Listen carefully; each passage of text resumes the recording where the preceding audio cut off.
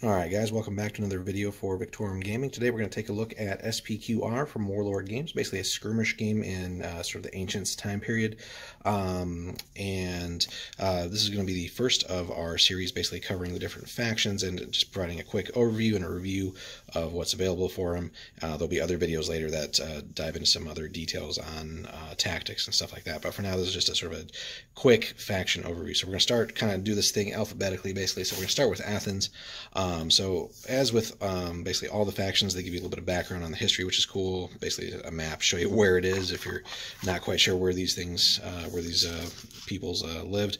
A little bit more on, again, society, all that fun stuff, really cool history stuff. But we're here for the gameplay. In SPQR, you have options to get heroes, basically. You don't necessarily have to take them, but they do provide some powerful abilities for you. And beyond that, every sort of generic unit they call minions or unit of minions. So you basically got mounted ones and on foot. And then at the end of each list, you have usually one or more heroes. And then for SPQR, it's really cool too, especially because campaign play is really emphasized. Each faction has three sort of themed missions to go along with it too, in addition to the 6 regular ones. So that's a really cool feature, really like that. So we'll start off here and we'll kind of just take it from the top. So Athens does have a special rule. Greeks weren't necessarily known for their archery, but so they have the special rule, mediocre archery.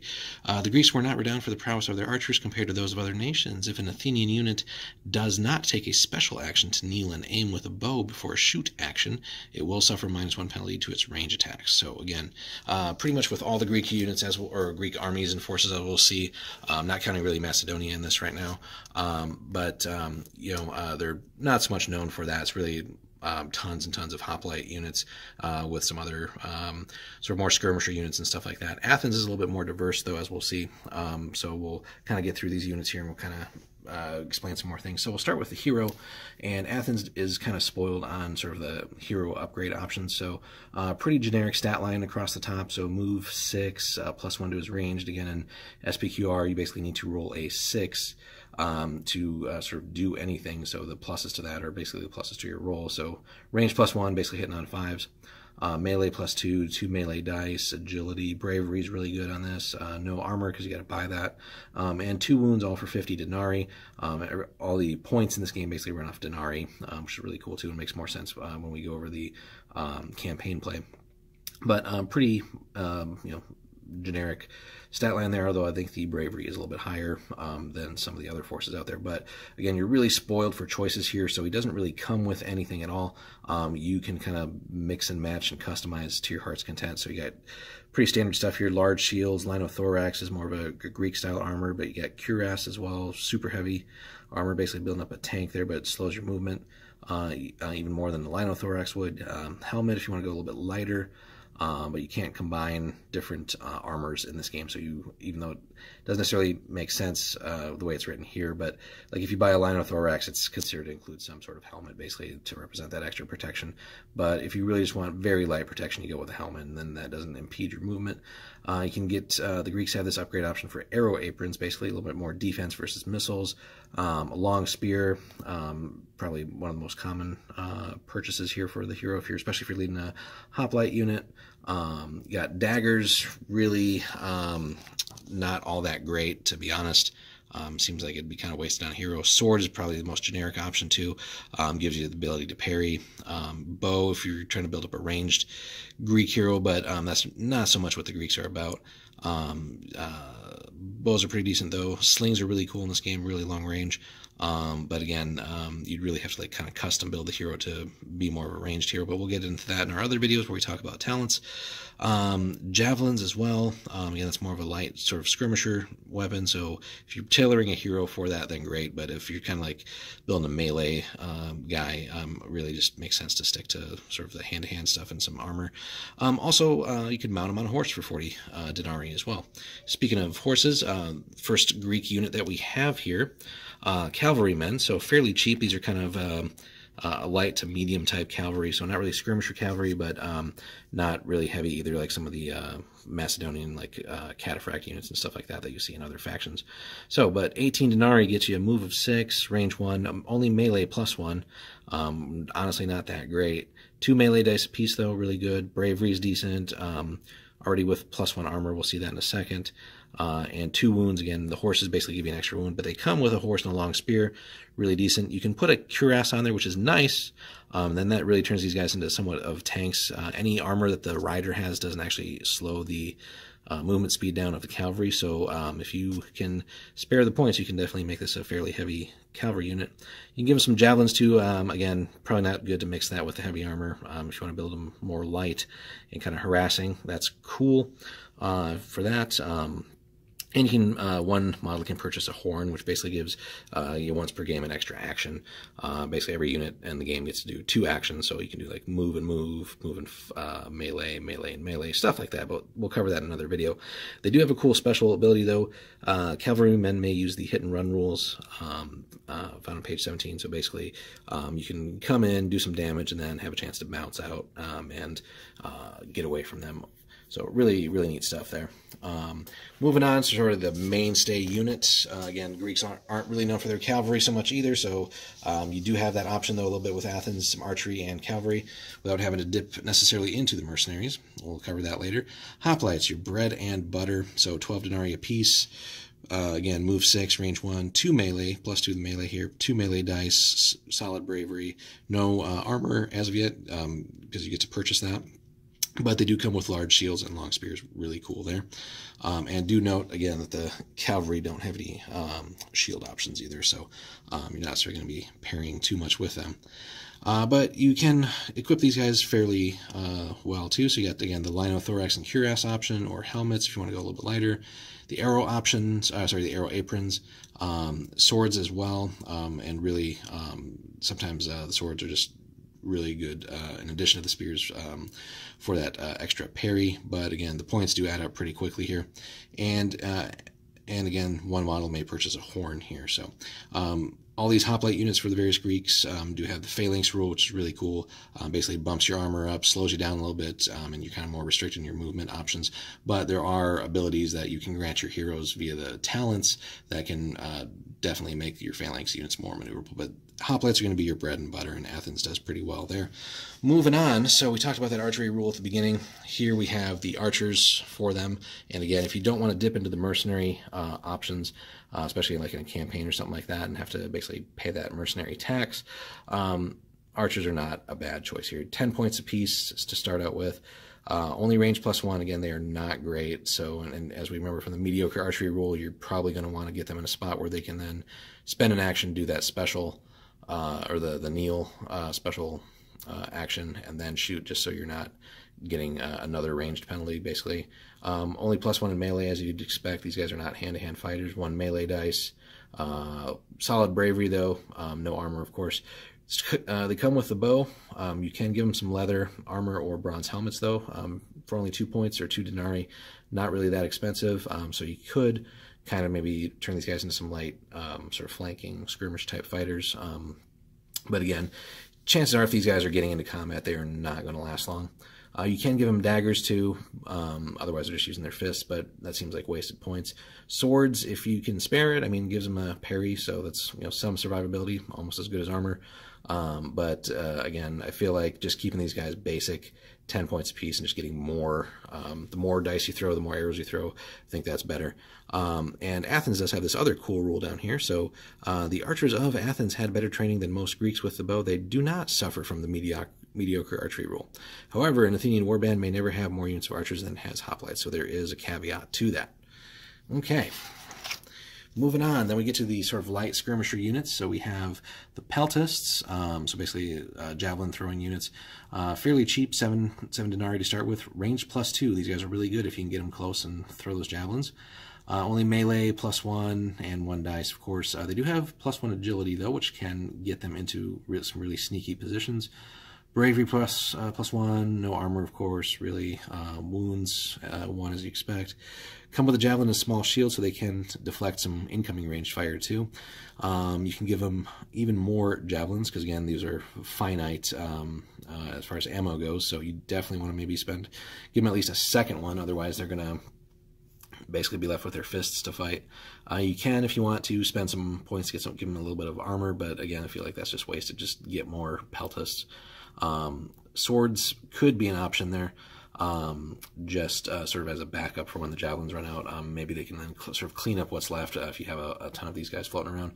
And they do have the option to get a horn too, and they have this really cool hit and run rule, just like you saw with the cavalry, so they can kind of charge in and finish up on things. The last sort of generic unit that we have here is called the Siloi, or Siloi. These guys, only 4 apiece.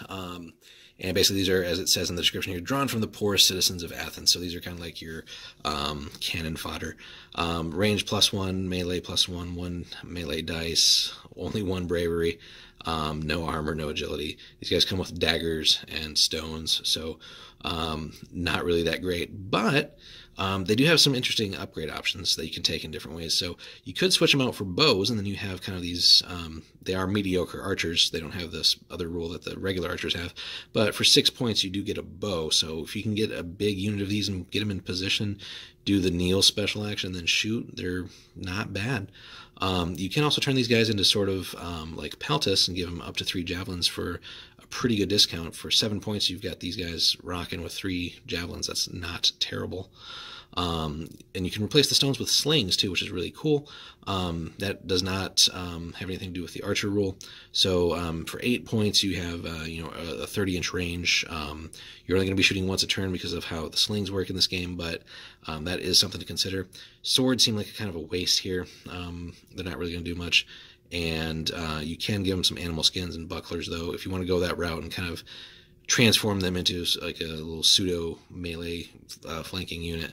But again, the points add up there, so 9 points for that. They also do have that hit and run rule, which is really cool. So again, there's a lot of tinkering you can do with that. They're certainly not a useless unit, but you do have to put some thought into how you're going to use them.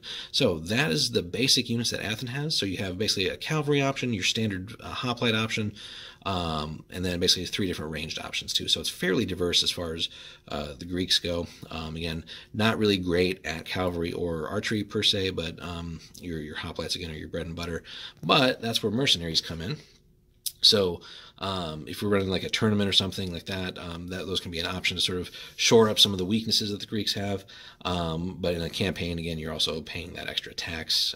So some things to consider. But Athens can basically take itself as mercenaries, Macedonians, Thebes, and oddly enough to Sparta. So for the most part, that's just more of the same. Excuse me. But Macedonians do give you some diversity there too. And there's some interesting themes that you could probably do as far as painting and displays and all that. Now, the sort of true mercenaries that we'll cover separately in a video. If you really want some awesome archers, the Cretan archers are basically the best of the best. You can have sort of generic mercenary hoplites. Thessalian cavalry are fairly good. More of a skirmisher type cavalry. Thracian peltists and Thracian warriors, again, gives you a little bit sort of like the best of the peltists and some solid warriors too. But again, we'll cover that in a separate video. Mercenaries are always an interesting addition too. And then we come on to the heroes. So as I said at the beginning, most factions have at least 1 or 2 or more heroes. So the first one is Cleon. And again, these are basically special characters named heroes, so you can see the points cost reflects that too. So 220 denarii for Cleon, only a move of 5. He's a level 7 hero, and again, you do level up your heroes in this game via campaigns and stuff like that. But tournament play, there's several ways of going about that too. Only range 1, but he's melee +3, so basically +3 to your rolls. Throws 3 melee dice when he's fighting. Only agility 1, bravery's 4, though really good. He's not going to really run away. Armor's +2, 5 wounds on the guy. Comes with several talents, which we'll run over real quick.